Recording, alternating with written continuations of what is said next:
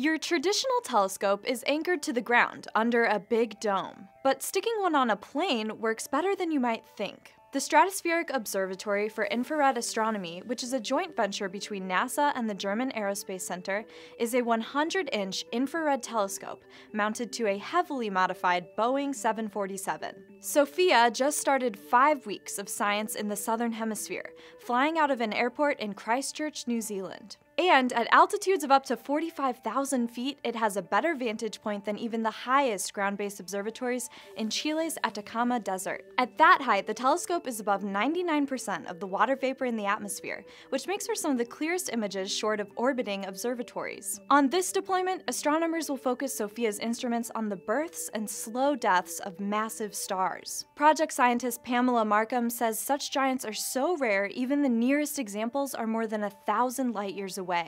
Sofia's telescopes are perfect for the high-precision job. It will also collect observations of Pluto's atmosphere less than a month before NASA's New Horizons probe is scheduled to pass the protoplanet. Sofia is perhaps the best observatory for that task as well, since it's easier to put in the right place in the right time than even orbital telescopes. It did the same thing back in 2011. The rest of Sofia's observations will continue through July.